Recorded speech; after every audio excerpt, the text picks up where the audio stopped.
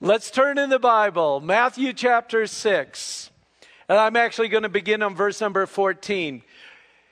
Right prior to that, Jesus teaches the Lord's Prayer.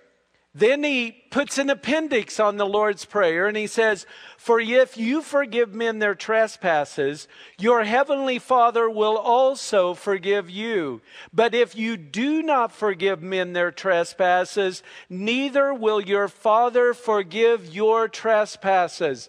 There was something in the Lord's Prayer that he wanted to make sure that we did not miss, and that's this: the necessity of forgiveness. Freely we have received, freely we are to give. My friends, forgiveness is not an option. Jesus here clearly lays out, if you will not forgive, you won't be forgiven. Now the Bible's full of it. In the book of Ephesians, when it's talking about husbands and wives, it says this: "Do not let the sun go down on your anger." And my friends, I want to tell you something. Let me see married hands. If you're a married couple, raise your hand. If you go to bed angry, it is a sin. It is contrary to what the Word of God declares. And in Ephesians 4, it goes on to say this: "And be kind to one another, tender-hearted, forgiving one another, just as God in Christ has forgiven you." In the book of Colossians chapter 3, the exact same truth, in exactly the same context within families, it says, "Bearing with one another and forgiving one another. If anyone has a complaint against another, even as Christ forgave you, so you also must do." In the book of 1 Peter, in chapter 2, Jesus is our example. Is that right? And then he goes right on in to say, "Likewise, you wives. Likewise, you wives, follow that example of Jesus." But then in verse number 7, he goes, "Likewise, you husbands." And then he lays out a very important truth. And that's this: that your prayers may not be hindered. Married couples, I want to tell you something. If you're not in a right relationship with each other, it is impossible to be in a right relationship with God. It doesn't work. There has to be that. Now, I am older and wiser than most of you. Well, at least the older part. But I want to tell you something that I've learned, and I hope you listen to me, and I hope you believe me, because I'm telling you exactly the truth. When I was young and idealistic, and Cindy and I had a great marriage. I thank the Lord for our 31 years of marriage.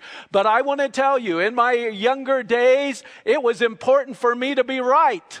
Because I had to be right, because she had to be wrong. And I wanted to prove so much that I was right that there were days that she got the silent treatment, because I was right, you're wrong, and when you apologize, maybe we'll get along again. And you know what? I have lived my life long enough to fulfill a vow before God, for better or for worse, for richer or poorer, in sickness and in health, to love and to cherish until death us do part. And I want to tell you something. I have never experienced a greater love in my life than I did during those last months and weeks. And I want to tell you something. There is a joy in my heart that I fulfilled the vow before I made to God, and I stayed with the mother of my children, and I am thankful for it. And I want to tell you something else. I love my first marriage so much, I did it again. Because I know people who say, "I'd never get married again. I'll get out of this one by death. I'll never have another one," But I wasn't that way. But I want to tell you something. I have learned something. Because there was a point in my life where I would have given anything to have those stupid days that I wasted trying to be right. And the stupid days that I wasted, that I was so upset over something that I can't even remember what it is. And I guarantee you it wasn't anything that was valuable or important in my life. So this time around, I'm doing things different from the beginning. And that's this. I write my wife love notes. I text my wife love notes. I phone her and I tell her love notes. I buy her flowers. I open her car door and I tell her I love her because I've learned something. That's life. And that's living. And it's a wonderful blessing to be in love. As a family, there is nothing that sucks the lifeblood out of you faster than as a husband and wife you fighting. I mean, you can deal with the world, you can deal with the problems, but when you aren't together as one, as a husband and wife, it's like the Energizer bunny running out. It just sucks it out of you. And the reason is, why? What's the point? Jesus absolutely lays out this, you must forgive one another. Now, my friends, I do not want to minimize anyone's pain because I know there's real pain out there in the world. We have people in our church who were abused as children. There are men and women in our church that have been raped. There are people in our church that their loved ones have been murdered. So I'm talking about real pain in people's lives. But I want to tell you something. If you don't forgive, the book of Hebrews tells us a root of bitterness grows.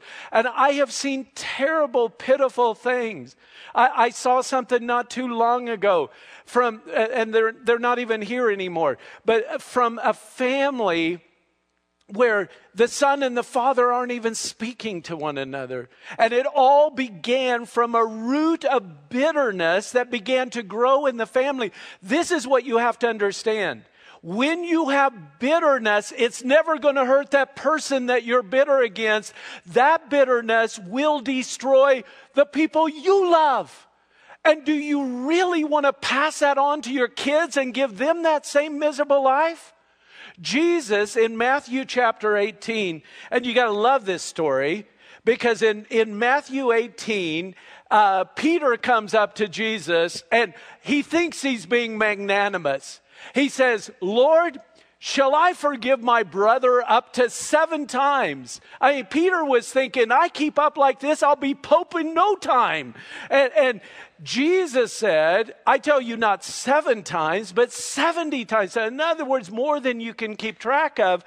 But then Jesus goes on to give a parable. And here's the story. There was a king who had a guy that owed him millions and millions of dollars. And the king was going to throw him in prison. The debtor begged for forgiveness and mercy. You know who that is, don't you? That's us. The king is Jesus. Anybody in this sanctuary want to be accountable in heaven for their sins? Do I have any takers out there? Yeah, I didn't think that I had any takers. So we have freely received in this great forgiveness. But the guy that was forgiven, he goes out and he finds one of his fellow servants. He grabs him by the throat and begins to choke him. Pay me what you owe me. And the guy begged for mercy using the exact same words that he had done to the king. And he didn't forgive him. And he threw him in the debtor's prison. And the king found out about it. And remember something. Who's telling this story? Who's writing this story? Jesus is writing.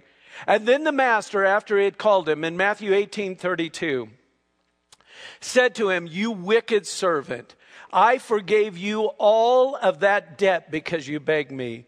Should you not also had compassion on your fellow servant, just as I had pity on you? And his master was angry and delivered him to the torturers. I want to tell you something. If you're living in bitterness and unforgiveness, it's the torturers. It's a torturer in your life. It's a torture between you and your spouse or you and your kids and those that you love the most. It is the torturers, and the worst thing is you're infecting everyone that you love with your bitterness. And it's a terrible way to live. It is a torturous way to live. It's a sinful way to live. And the scripture goes on, until he should pay all that was due him. Now I want you to listen, because Jesus now tells the meaning of the parable. So my heavenly Father also will do to you if each of you from his heart does not forgive his brothers his trespasses.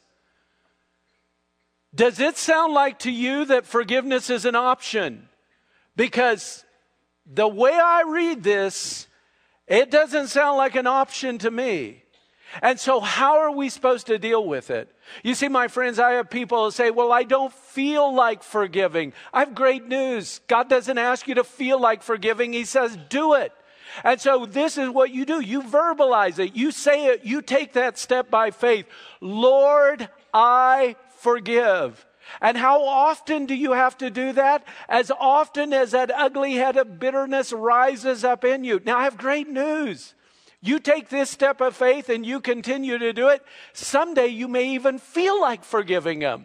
But that's not the point. The point is that you do it by faith. And I'm telling you, if you don't do it, the other side of that coin is torturous disaster that you have self-inflicted on your life. And you know what's sad? Upon the lives of your children that you love the most. So we're called to forgive. In verse 16, moreover, when you fast, I want you to notice it doesn't say if you fast. It says, when you fast, do not be like the hypocrites, with sad countenance, for they disfigure their faces that they may appear to men to be fasting.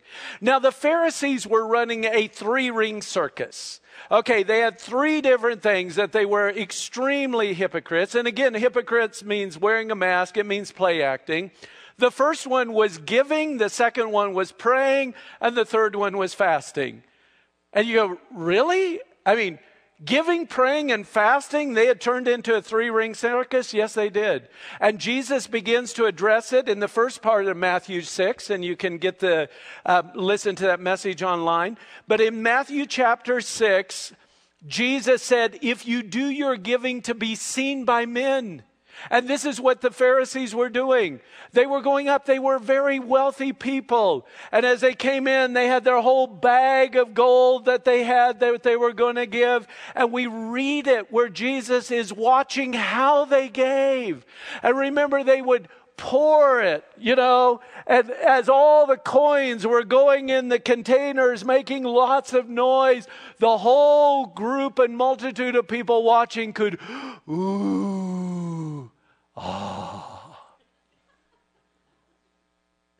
The little widow, she comes up and drops less than a penny.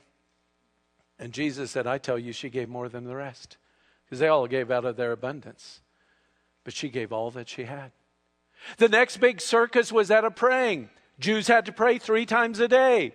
So the Pharisees timed their prayers so that they'd be on the corner of Main Street and Broadway at prayer time. And there they'd be in their long flowing prayers, their arms reached up into heaven, and their vain repetitions going over and over. And you know what Jesus said?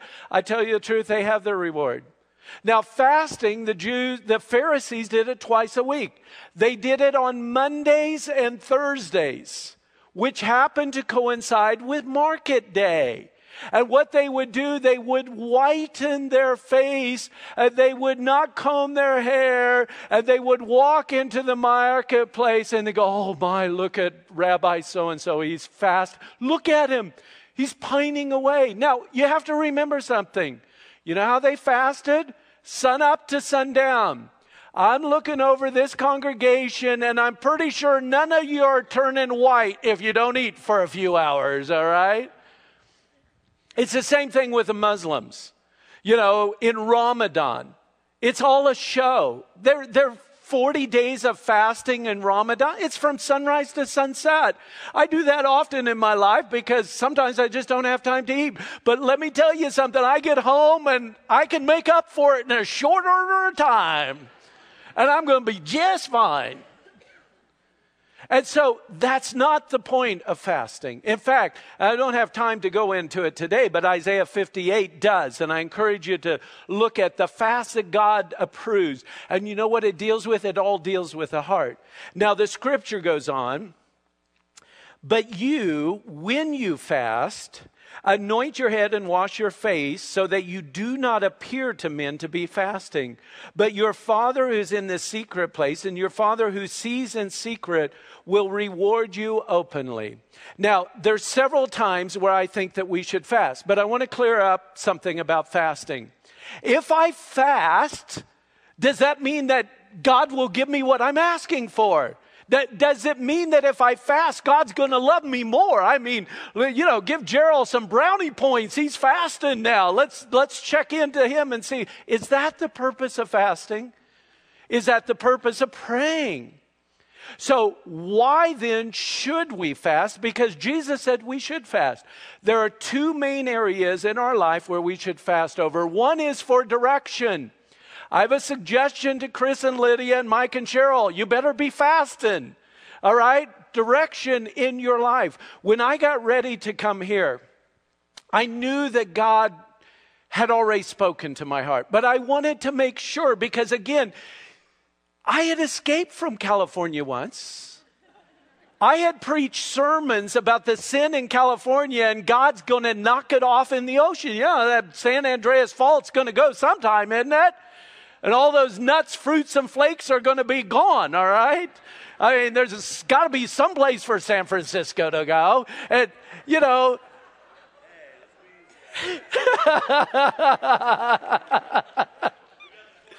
All right.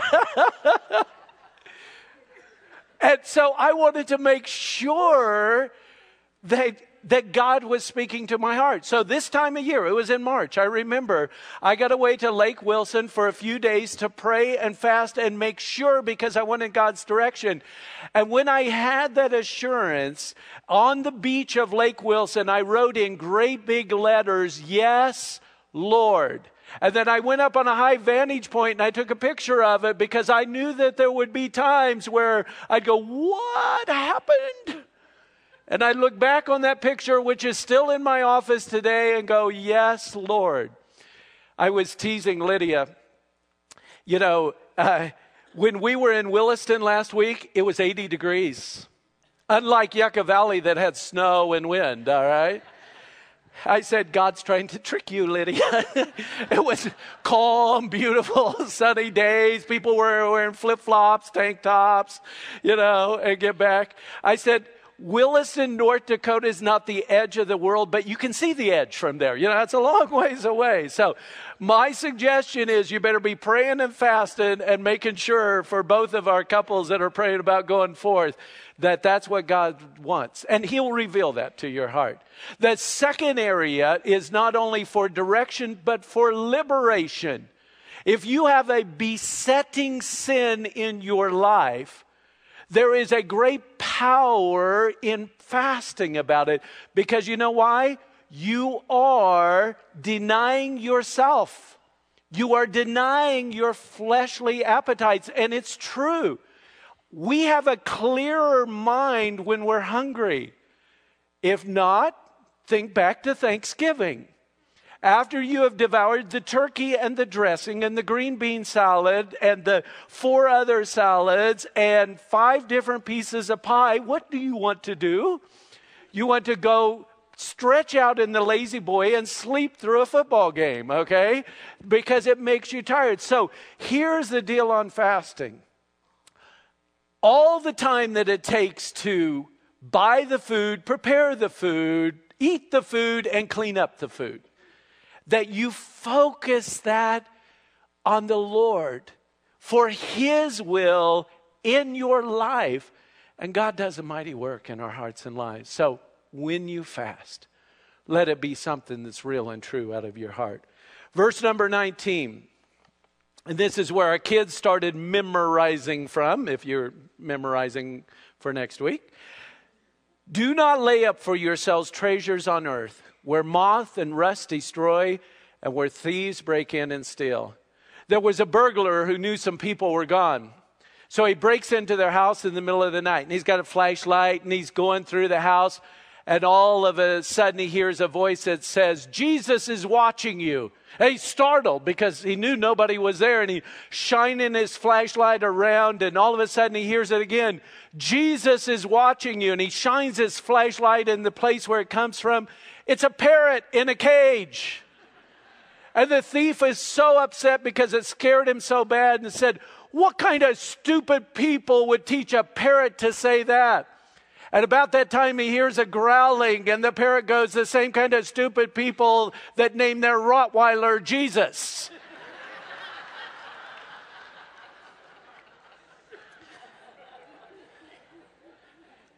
What is a safe investment?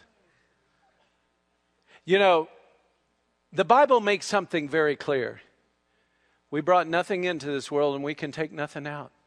Is there anything that's really secure? I was at the birth of all of my children. None of them brought anything with them. And I've also been at the death of many people. I want to tell you something. You take nothing out. I appreciate your prayers for my mom. I told Marilee, I want to die just like my mom, who did it just like her parents. Everything is in order. She told me the other day on the phone, she said, "The only thing I have left to do is pick out my urn."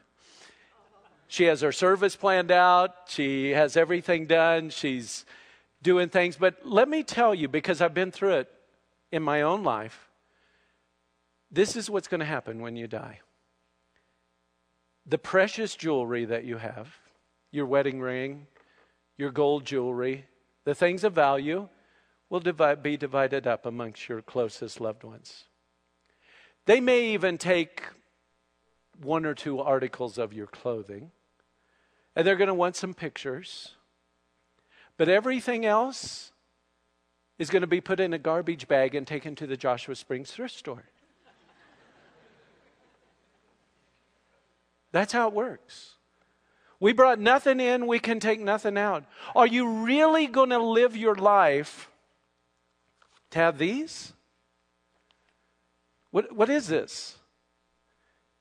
You know what it says on it? There was a time where this said that it was a silver certificate. You know what that meant? That this was a paper version, but silver was in the vault in Fort Knox that backed up what this said. It doesn't say it's a silver certificate anymore. You know what it says? It is a Federal Reserve note. Now, our government has come up with a very ingenious system. What if we run out of these? Well, we'll just print more. That's what we'll do. Is it secure? How's Wall Street going? You going to trust in that investment? You see, my friends, Jesus here is now going to lay out the truth for us. And here's the truth. "But lay up for yourselves treasures in heaven, where neither moth nor rust destroy, and where thieves do not break in and steal."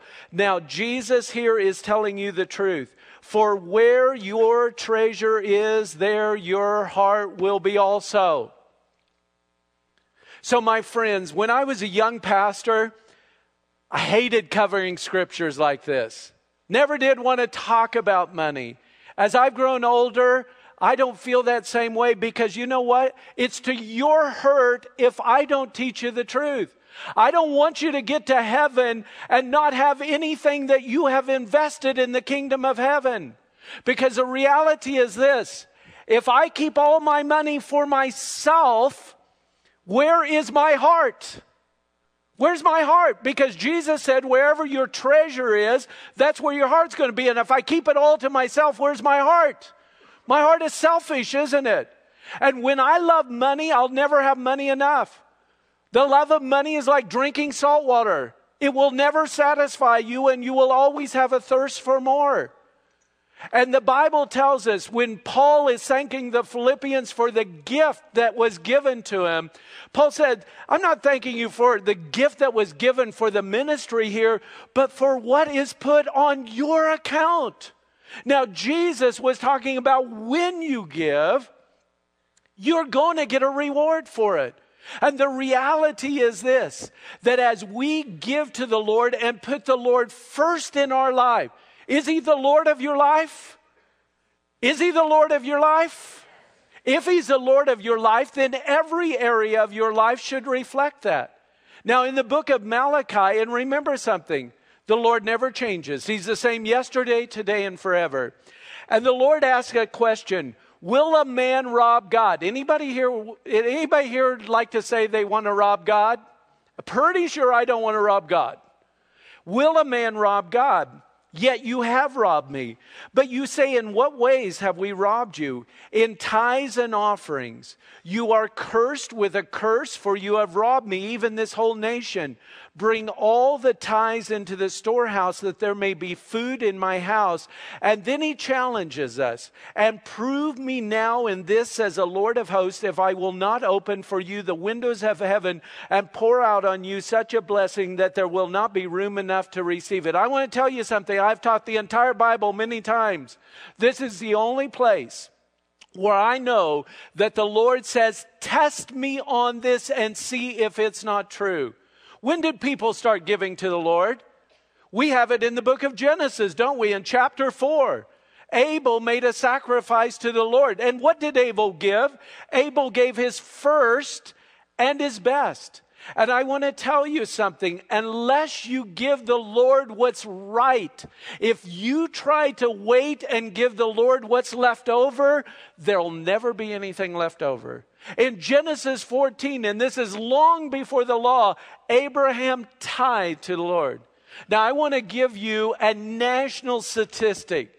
This is from born again evangelical Bible-believing Christians, all right? I'm not talking about, the brand name denomination Christian that, was born in that church and going to die in that church. I'm talking about people who say that they are true believers and filled with the Spirit of God. The average of what believers give is 2.5%.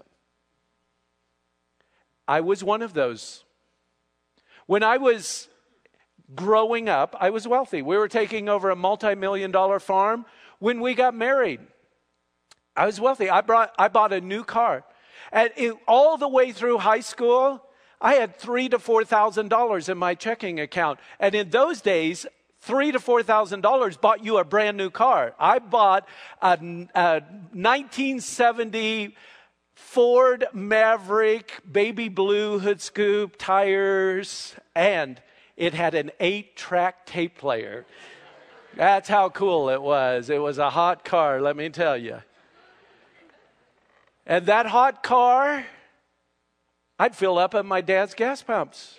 We had 500-gallon tanks of fuel on the farm, And if I did go to town to get gas, well, we lived in small towns. I'd pull up, they'd come out, fill up your car with gas, and I'd say, charge it. And so I had all kinds of money. And I was generous to our church. And I'd write healthy checks, but I want to tell you something. I wasn't tithing. And when I left the farm and my dad disowned me, I was a slave in Bible college down at Sky Valley Desert Retreat. We got $5 a week. That was to buy deodorant and toothpaste so we didn't stink, in case you're wondering what that $5 was for.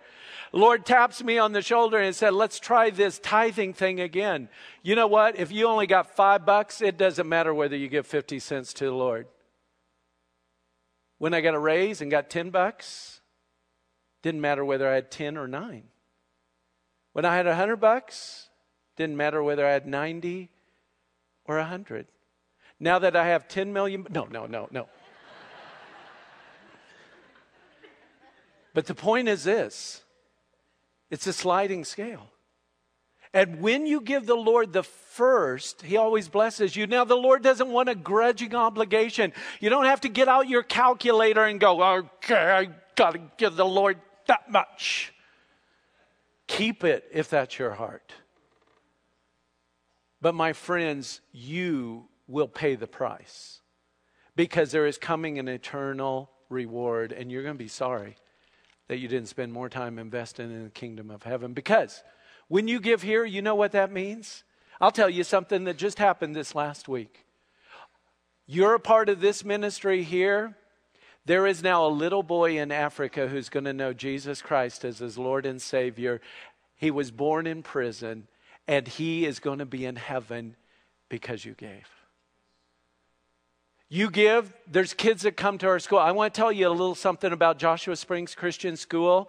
Not everybody that comes is Christians. Parents lie on the applications. And so non-Christian kids are here, but you know what ends up happening? They get saved, and many times their family gets saved. And you know what? You get credit for it. That person in Afghanistan that asked Jesus into their heart, you get credit for. The churches that we've started already around the world, the work that's going on in Peru, the work that's going on in Russia. Mike and Jerel go to southern Idaho and that church starts. Guess what? We all get to be a part of it. Chris and Lydia, if they end up going to Williston. And here's what's going to happen out of all of these ministries that we help be a part of. And the young people that we raise up for that next generation, they're going to start, and then other fellowships are going to start out of them. Is that not an exciting, wonderful thing? And that's bringing all the gifts to the storehouse, because together we can do what none of us could do by ourselves. And it's a blessing of God eternally for us. Now the scripture goes on. If the lamp of the body is the eye, if therefore your eye is good, your whole body will be full of light. But if your eye is bad, your whole body will be full of darkness. If therefore the light that is in you in darkness, how great is that darkness? The view that you have depends on the kind of eye that you have. Now the Bible tells us this in more than one occasion, but in Psalm 18, verse 25, with the merciful, you show yourself merciful. With the blameless man, you show yourself blameless. With the pure, you show yourself pure. But listen, with the devious, you show yourself shrewd. You see, my friends, your view of the world, your view of other people, your view of God, it's coming through the filter of your eye. This is why, and it is classic, and you see it in human nature over and over. You see it in addictive personalities. Addictive personalities do what? They're blaming everybody else. And their eye is watching the faults of everybody else. Because if they're doing that, they don't have to deal with themselves. Now I want to ask you a question. Who does God want to deal with? Who's God want to deal with? Trust me, you are a full-time project. And you have plenty of wickedness in your own heart to have to be dealt with. So it is your eye, and that's why really the eyes are the window to the soul. Have you ever looked at somebody who won't look you in the eye? I don't trust people who don't look me in the eye. It was when my kids were growing up and they would get in trouble, the greatest punishment that they had was when I was disciplining them, they'd have to look me in the eye. You know how that went, right?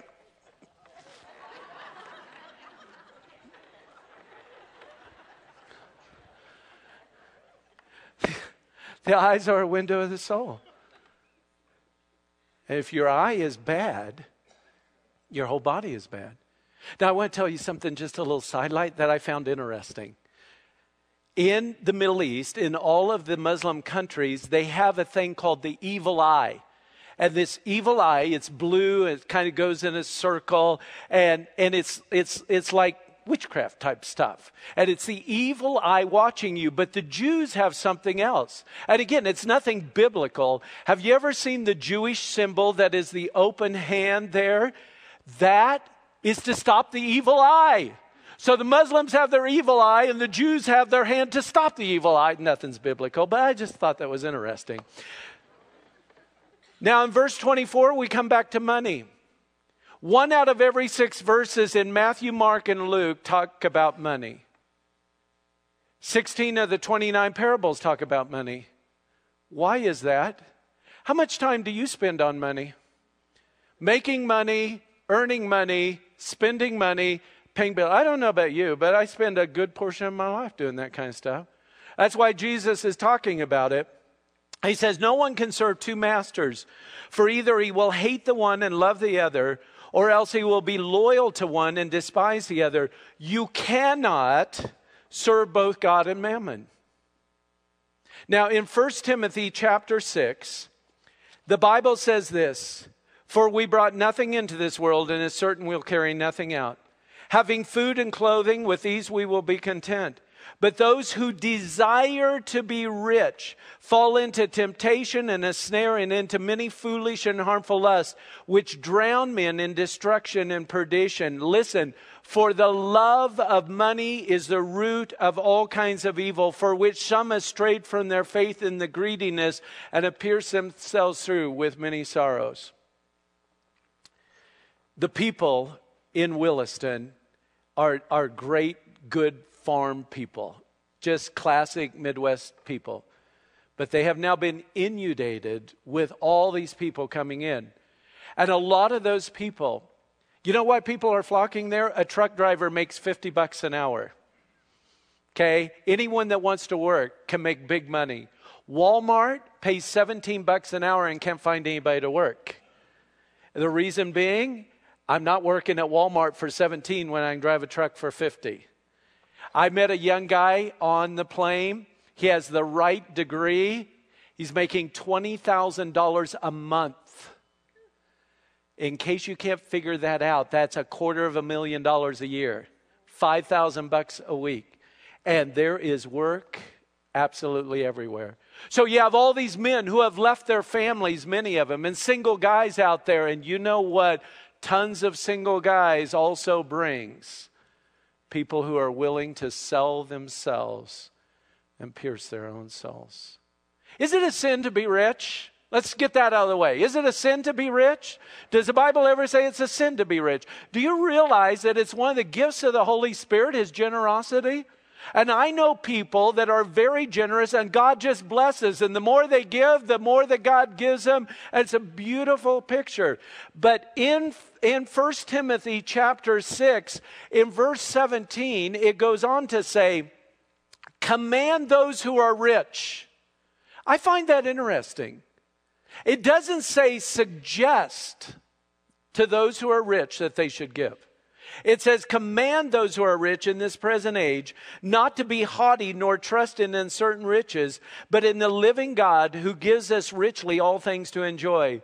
And let them do good that they may be rich in good works, ready to give and willing to share, storing up for themselves a good foundation for the time to come, again that they may lay hold of eternal life. Isn't it amazing? I want to tell you something. You love money, it will take you to hell. That's what the scriptures teach. You can use your money as a great tool, and everyone, regardless of their income, can invest in the kingdom of heaven. Verse 25, therefore I say to you, do not worry about your life. Well, we don't need to cover this portion of scripture. We don't have anybody that worries here, do we? Therefore, I tell you, do not worry about your life, what you will eat or what you will drink, or about your body, what you will put on. Is not life more than food and the body more than clothing? The birds in the air, look at the birds of the air, for they neither sow nor reap, for your heavenly Father feeds them. Are you not of much more value than they? And which of you by worrying can add 1 cubit of stature? So why do you worry about clothing? Consider the lilies of the fields, how they grow. They neither toil nor spin. And yet I say to you that even Solomon in all his glory was not arrayed like one of these. Now if God so clothes the grass of the field, which today is and tomorrow is thrown into the oven, will he not clothe you, O you of little faith? You know, it's interesting here because as we look at this, what do we see? It's a sin to worry. When we worry, we're like the heathens who don't even realize they have a heavenly Father that loves them. Solomon in all his glory was not arrayed like what God does the grass of the field. Isn't clothing funny? You know, clothing comes and goes. You know, in the 1970s, height of fashion, plaid bell-bottom pants. It got worse in the 1980s. Do you remember the short, tight shorts and then knee socks up to your knees with like colored bands around them? Or how about this one? You remember the days where the baggy, wild, elastic pants and the fanny packs? Now, I got to tell you, I can't wait for this generation to have kids. Those kids, seeing their dads with their pants below their underwear, they ain't going to be able to pick themselves up off the ground laughing at them. Serves them right.